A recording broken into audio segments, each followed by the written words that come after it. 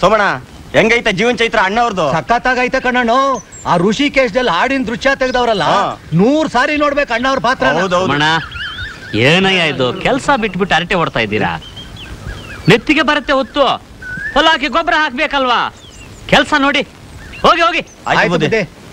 ಅಲ್ಲ, ಈ ಮುದ್ಕುನ್ ಮಗಳು ಸತ್ ಸಂಖ್ಯಮನ ಆದ್ಮೇಲೂ ಈ ವಯ್ಯಂಗ್ ಏನಿಲ್ಲ ಕೆಲ್ಸ ಅಂತೀನಿ. ಏಟಾದ್ರು ಚೇರ್ಮನ್ ಮಾವ ಅಲ್ವಾ? ಈಗೆಂತದ ಮಾವ ಎಲ್ಲ ಕಿತ್ಕೊಂಡು ಹೋದ್ಮೇಲೆ ದಂಡ್ಪಿಂಡ ತಿನ್ನಕ್ಕಿಲ್ಲ. ಅದು ಸರಿಯೇನು ಹೇಳೋದು ಒಂಥರ ಸರಿಯಾಗಿ. ಪಾಪ ಕೆಲಸ ಮಾಡೋಣ.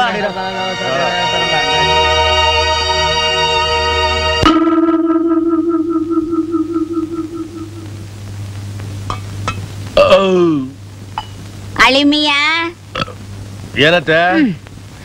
ಪುರೋಹಿತನ್ನ ಬರ್ ಹೇಳು. ಯಾಕೆ?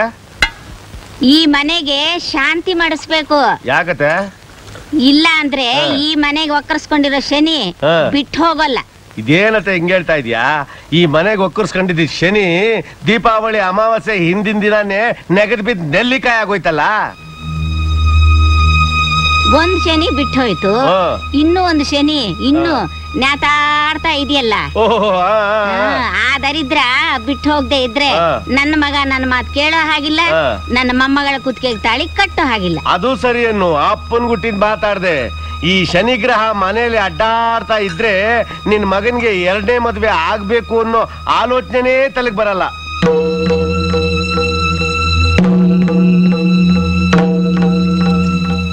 ನನ್ನ ಮಗ ಬರೋದ್ರೊಳಗೆ ತಾನಾಗಿ ತಾನ್ ಮನೆ ಬಿಟ್ಟು ಹೋದ್ರೆ ಮರ್ಯಾದೆಯಾಗಿರುತ್ತೆ ಅಲ್ವಾ? ಮತ್ತೆ ಅನ್ನ ತಿನ್ನೋರಾದ್ರೆ ಅದನ್ನ ತಾನಾಗೆ ತಿಳ್ಕತಾರೆ. ಇನ್ನೇನೋ ತಿನ್ನೋರಾದ್ರೆ ಸ್ವಲ್ಪ ಬಾಯಿ ಮುಚ್ಕೊಂಡು ಸುಮ್ನೆ ಇರ್ತೀರಾ? ಮಗಳನ್ ಕಳ್ಕೊಂಡು ಬೆಟ್ಟದಷ್ಟು ದುಃಖನ ಮನ್ಸಲ್ಲಿ ಇಟ್ಕೊಂಡು ಸಂಕಟ ಪಡ್ತಿದ್ರೆ ನಿಮ್ ದರಿದ್ರ ಮಾತುಗಳಿಂದ ಅವ್ರಿಗೆ ವೇದನೆ ಕೊಡ್ತಿದ್ದೀರಲ್ಲ. ನೀವೇನ್ ಮನುಷ್ಯ ದನಗಳು? ಮುಚ್ಚ ಬಾಯಿ. ಜಾಸ್ತಿ ಮಾತಾಡಿದ್ರೆ ಪ್ರಾಣ ತೆಗೆದು ಬಿಡ್ತೀನಿ. ಹುಷಾರಿಸ್ಬಿಡಿ. ನಿಮ್ಮಂತ ರಾಕ್ಷಸರಿಗೆ ಹೆಂಡತಿ ಆಗಿರೋ ಬದಲು ಸಾಯೋದ್ಮೇಲೂ ಎದುರು ತಗೊಳ್ತೇನೆ. ವಿಷಕಂಠಯ್ಯ, ನನ್ನ ಸಲುವಾಗಿ ನೀವ್ ಯಾಕೆ ಕಿತ್ತಾಡ್ತೀರಾ? ನಾನೆಲ್ಲಿದ್ರು ಹೇಗಿದ್ರು ನೀವೆಲ್ಲ ಚೆನ್ನಾಗಿರ್ಬೇಕು ಅಂತಾನೆ ಪ್ರಾರ್ಥನೆ ಮಾಡ್ತೀನಿ. ತಾಯಣೆ ಶಾಂತಮ್ಮ ಅವರೇ, ನಮ್ಮ ಅಳಿಯಂದ್ರಿಗಾಗಿ ನಾನು ಪ್ರಾಣ ಕೊಡೋಕ್ಕೂ ಸಿದ್ಧ. ಅವರ ಸುಖಕ್ಕೂ ಸಂತೋಷಕ್ಕೂ ನಾನು ಯಾವತ್ತೂ ಅಡ್ಡಿ ಬರೋಲ್ಲಮ್ಮ, ಯಾವತ್ತೂ ಅಡ್ಡಿ ಬರೋಲ್ಲ. ಈ ಮನೆ ಹೊಸಲಿಗೆ ಕಟ್ಟಿರೋ ಹಸಿರು ತೋರಣ ನನ್ನಿಂದಾನೇ ಬಾಡಿ ಹೋಗುತ್ತೆ ಅಂದಮೇಲೆ ನಾನು ಈ ಕ್ಷಣನೇ ಹೊಸಲ್ ದಾಟಿ ಹೊರಟೋಗ್ತೀನಿ. ಈ ಕ್ಷಣನೇ ಹೊರಟೋಗ್ತೀನಮ್ಮ. ತಾಯಿ ಬರ್ತೀನಿ, ತಾಯಿ ಬರ್ತೀನಮ್ಮ.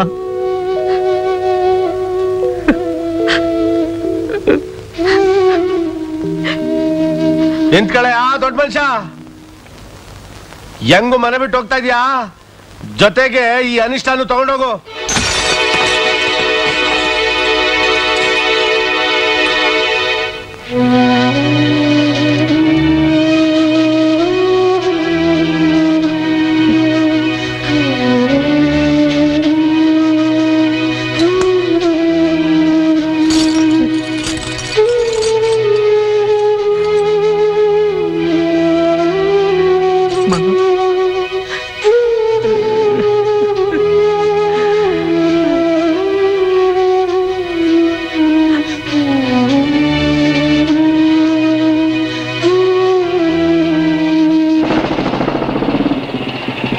ಅತ್ತೆ ಅತ್ತೆ ಅಳಿದೇವ್ರು ಬತ್ತಾವ್ರೆ. ಆ ಬ್ರೋಕರ್ ವಿಷಯದಲ್ಲಿ ಮಾತ್ರ ನಾನು ಸಿಗಿಸ್ಬೇಡ ಬಾರೈತಿ. ಅಕ್ಕ ಬೇಗ ಊಟಕ್ಕಾಗು, ನಾನು ಬೆಂಗ್ಳೂರಿಗೆ ಹೋಗ್ಬೇಕು. ಅಕ್ಕ ಇಲ್ಲಿದ್ದ ಲಕ್ಷ್ಮಿ ಫೋಟೋ ಏನಾಯ್ತು?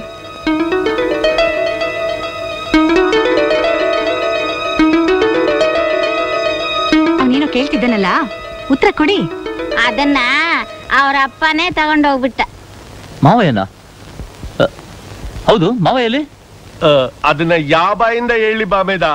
ನಮ್ ಜೊತೆನೆ ಊಟ ಮಾಡ್ದ, ತಿಂಡಿ ತಿಂದ, ಚೆನ್ನಾಗೇ ಇದ್ದ. ಇದ್ಕಿದಂಗೆ ಅದೇನ್ ಬಂತೋ ಏನೋ ಬಂದೋನೆ 2 ಕೈಗಳನ್ನ ಹಿಡ್ಕೊಂಡ್ಬಿಟ್ಟು ಗಳಗಳ ಗಳಗಳ ಗಳಗಳ ಅಂತ ಹೇಳ್ತಾ, ಇನ್ಮೇಕಿಂದ ನಮ್ ದಾರಿ ನಮ್ದು, ನಿಮ್ ದಾರಿ ನಿಮ್ದು, ನಾನ್ ನಮ್ಮೂರ್ಗ್ ಹೊಂಟೋಯ್ತೀನಿ ಅಂತ ಹೇಳ್ದೋನೆಯ ಸೀದಾ ಬಂದು ಲಕ್ಷ್ಮಿ ಫೋಟೋನ ಪಟಕ್ ಅಂತ ಕಿತ್ಕೊಂಡ್ಬಿಟ್ಟು ಹೊಂಟೋಯ್ತಿದ್ದ. ತಿರುಗಿ ನೋಡ್ಲಿದ್ದಂಗೆ ಅಲ್ವೇನತ್ತೆ? ಇನ್ನೊಂದು ಮರ್ತು ಬಿಡು ಮಗ, ನಿನ್ ಕಷ್ಟ ಸುಖ ನೋಡ್ಕೊಳ್ಳೋದಕ್ಕೆ ನಾವೆಲ್ಲ ಇಲ್ವಾ? ಯಾವನೋ ದಾರಿಲಿ ಹೋಗೋ ದಾಸೇನ್ಗೋಸ್ಕರ ನೀನ್ ಯಾಕೆ ಇಷ್ಟು ಕಷ್ಟ ಪಡ್ತೀಯ? ಇಷ್ಟಕ್ಕೆಲ್ಲ ಕಾರಣ ಆ ದರಿದ್ರದವನೇ.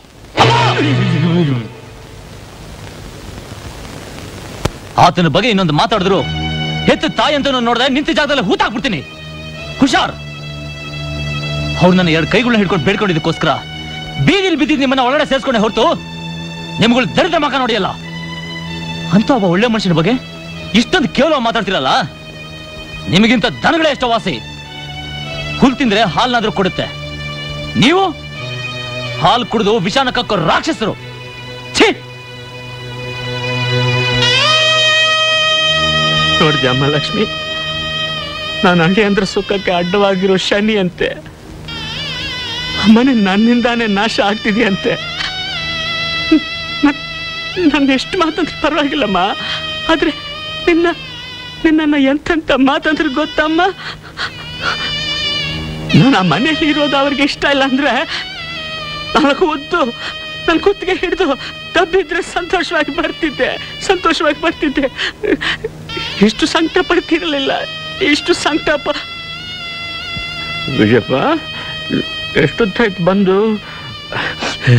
ನಾನು ಅದು ನೀವೇನೇನು ಹೇಳ್ಬೇಡಿ, ನನಗೆಲ್ಲ ಗೊತ್ತು. ಒಂದು ಮಾತು ಹೇಳ್ತೀನಿ ಮಾವಯ್ಯ, ಈ ಪ್ರಪಂಚದಲ್ಲಿ ನನ್ನವರು ಅಂತ ನನಗಿರೋದು ನೀವೊಬ್ಬರೇ. ನಮ್ಮಿಬ್ಬರನ್ನ ಬೇರೆ ಮಾಡೋಕ್ಕೆ ಯಾರಿಂದನೂ ಸಾಧ್ಯ ಇಲ್ಲ.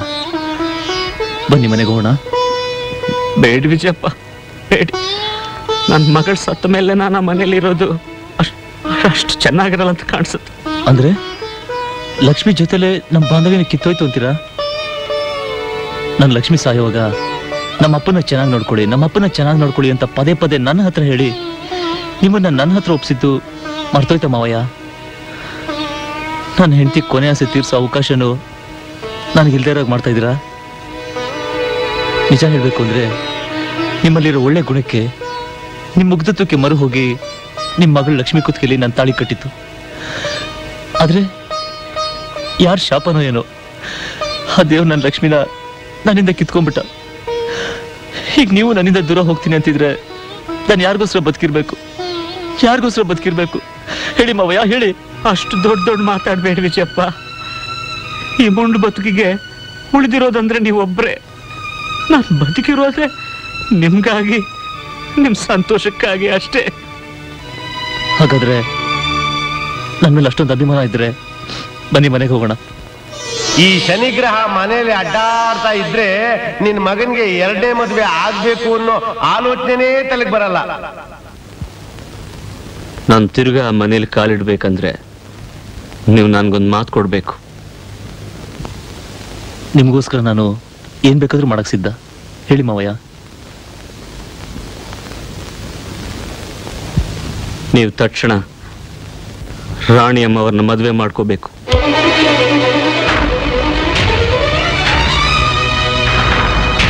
ನಾನು ಮತ್ತೆ ಮದುವೆ ಮಾಡ್ಕೋಬೇಕಾ? ಹೌದು. ಲಕ್ಷ್ಮಿ ಸಾವು ನಿಮ್ಮ ಜೀವನಕ್ಕೆ ಶಾಪ ಆಗಬಾರ್ದು. ಹೆಂಡತಿ ಮಕ್ಕಳ ಜೊತೆ ಸಂತೋಷವಾಗಿ ಕಾಲ ಕಳೆಯೋ ಈ ವಯಸ್ಸಿನಲ್ಲಿ ನೀವು ಒಂಟಿಯಾಗಿರೋದು ನನಗೆ ನೋಡೋಕ್ಕಾಗಲ್ಲ.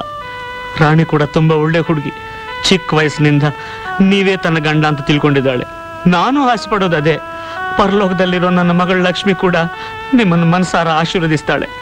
ನನ್ನ ಮಾತು ತೆಗೆದಾಕ್ಬೇಡಿ, ಒಪ್ಕೊಳ್ಳಿ. ಹಾಗಲ್ಲ ಮಾತಾಡಬೇಡಿ. ನನ್ನ ಮೇಲೆ ಸ್ವಲ್ಪನಾದ್ರೂ ಅಭಿಮಾನ ಗೌರವ ಇದ್ರೆ ತಕ್ಷಣ ಹೋಗಿ ನಿಮ್ಮ ರಾಣಿ ಲಗ್ನ ಪತ್ರಿಕೆ ತನ್ನಿ. ಅದನ್ನು ನೋಡಿದ ಮೇಲೇನೆ ನಾನು ಆ ಮನೇಲಿ ಕಾಲಿಡೋದು. ತಾಯಣೆ ಹೇಳ್ಬಿಟ್ಟಿದ್ದೀನಿ.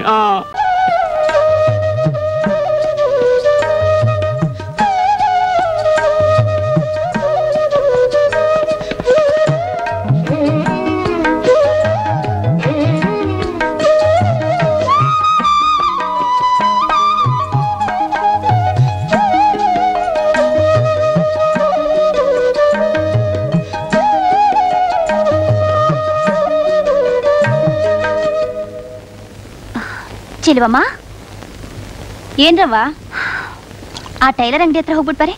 ಬಟ್ಟೆ ಕೊಡ್ತೀನಿ ಇಂದನು ಇನ್ನೂ ನಾಪತ್ತೆ. ದೀಪಾವಳಿ ಹಬ್ಬ ಬೇರೆ ಬಂತು. ನಾನು ಹೇಗಿದ್ರು ಗದೆ ಊಟ ತಗೊಂಡ್ ಹೋಯ್ತಾ ಇದೀನಲ್ಲ, ಬರ್ಬೇಕಾದ್ರೆ ಕೇಳ್ಕೊಂಡ್ ಬರ್ತೀನಿ. ಕೊಡ್ರವ.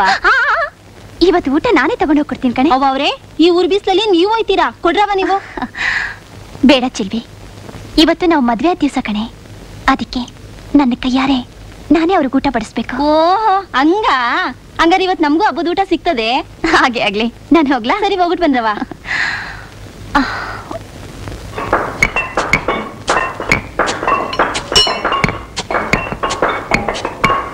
ಸೋಮಣ್ಣ, ಬುದ್ಧಿ ಎಲ್ಲಿವರೆಗೂ ಬಂತು ಕೆಲಸ? ಕಲ್ ಸಿಕ್ಬಿಟ್ಟೈತೆ ಬುದ್ಧಿ. ಡೈನಮೈಟ್ ಇಟ್ಬಿಡಿ. ಅದನ್ನೇ ಮಾಡ್ತಾ ಇದೀವಿ ಬುದ್ಧಿ. ಮೇಲ್ ಬಂದ್ಮೇಲೆ ಬತ್ತಿ ಹಚ್ಚಿ ಬನ್ನಿ. ಅಲ್ಲ ಮೇಲೆ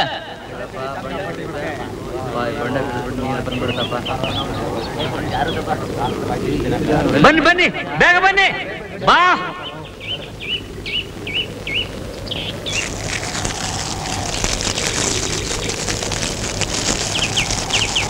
ಅವಯ್ಯ, ಈ ಸಲ ನೀರು ಬಂದೇ ಬರುತ್ತೆ.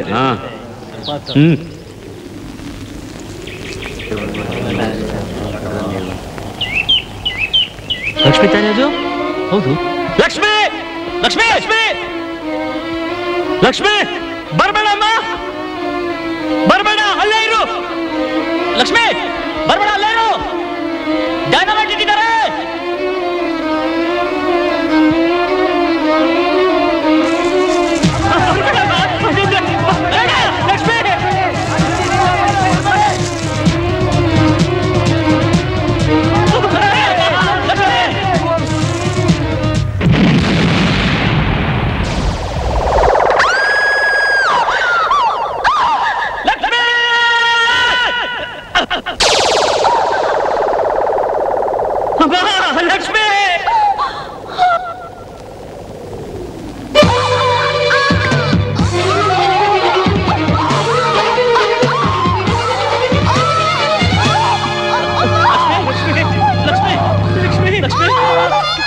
ಲಕ್ಷ್ಮಿ ಲಕ್ಷ್ಮಿ ಲಕ್ಷ್ಮಿ ಲಕ್ಷ್ಮಿ ಮಾವಯ್ಯ, ಅಳಿ ಅಂದ್ರೆ ಏನಾಯ್ತು ಲಕ್ಷ್ಮಿಗೆ? ಮಾವಯ್ಯ, ಬೇಗ ಗಾಡಿ ಕಟ್ಟಿ ಲಕ್ಷ್ಮಿ ಆಸ್ಪತ್ರೆ ಕರ್ಕೊಂಡು ಹೋಗ್ಬೇಕು. ಲಕ್ಷ್ಮಿ ಲಕ್ಷ್ಮಿ ಲಕ್ಷ್ಮಿ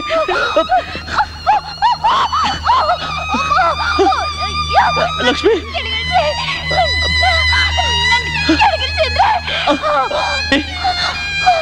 ಲಕ್ಷ್ಮಿ ಏನಂದ್ರೆ ನನಗೊಂದು ಮಾತು ಕೊಡ್ತೀರಾ?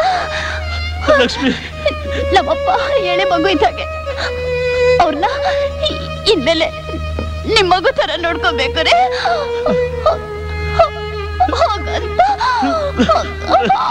ಲಕ್ಷ್ಮಿ ಲಕ್ಷ್ಮಿ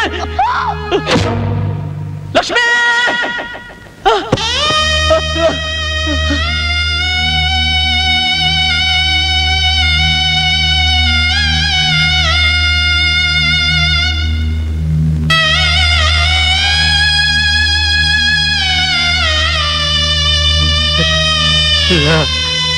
ಇಲ್ಲ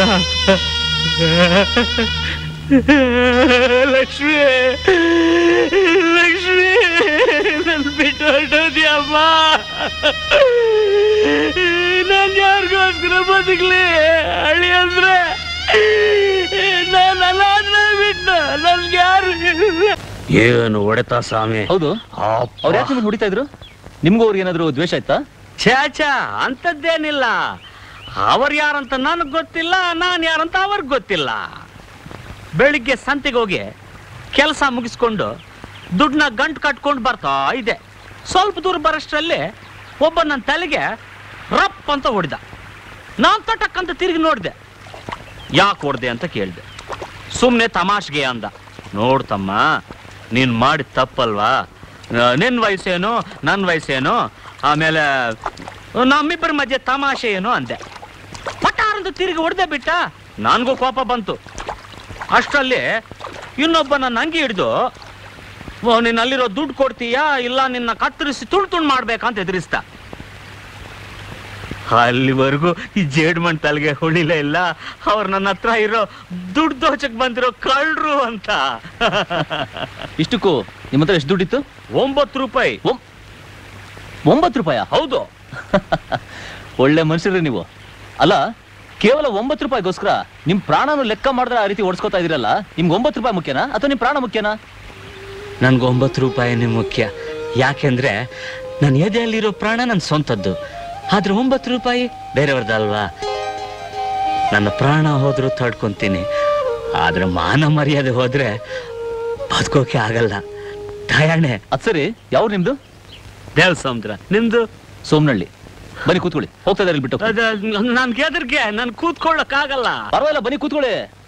ಕಾಲಲ್ಲಿ ಇಡ್ಬೇಕು. ಕೆಳಗಡೆ ಪಿಡ್ಲಿದೆಯಲ್ಲ ಅದ್ರ ಮೇಲೆ ಇಲ್ಲಿ ಬನ್ನಿ.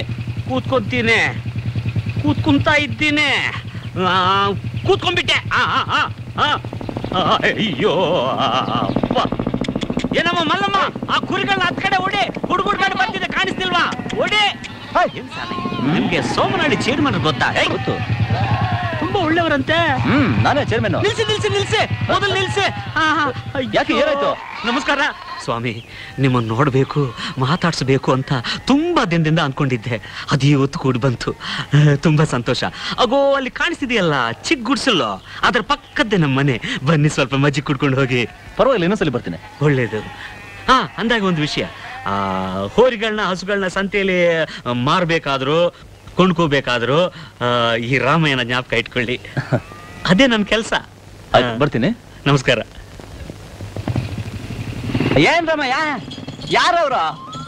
ಅವ್ರು ನಮ್ಮ ಸ್ನೇಹಿತರು ಬಿಡು. ಅಂಥ ಇಂಥ ಮನುಷ್ಯರಲ್ಲ ನಾಗಪ್ಪ. ಸೋಮನಹಳ್ಳಿ ಚೇರ್ಮನ್ರು, ವಿಜಯಪುರನವರು. ಅಂತ ದೊಡ್ಡ ಮನ್ಸು ಪರಿಚಯ ನಿಂಗೆ ಹೆಂಗಾಯ್ತು? ಎಲ್ಲ ನಿನ್ನ 9 ರೂಪಾಯಿ ಮಹಿಮೆ. ಅದೆಂಗೆ? ಅದೊಂದು ದೊಡ್ಡ ಕತೆ, ಆಮೇಲೆ ಹೇಳ್ತೀನಿ. ಇರಿ ಇರಿ ಇರಿ ಒಂದು ನಿಮಿಷ. ಏನದು? ಇರಿ.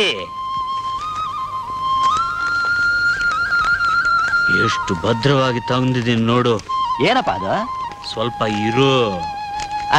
ದುಡ್ಡು ಆಮೇಲೆ ಕೊಟ್ರಾಯ್ತು ಬಿಡಿ. ಈಗ ದುಡ್ಡು ತಗೋ. 5 5 2 7 8 9 ಮೊದಲು ಜೇಬಿನಲ್ಲಿ ಇಟ್ಕೋ. ಹಬ್ಬಾ, ಈಗ ಸಮಾಧಾನವಾಯ್ತು ಮನಸ್ಸಿಗೆ. ಬಾ ಹೋಗೋಣ.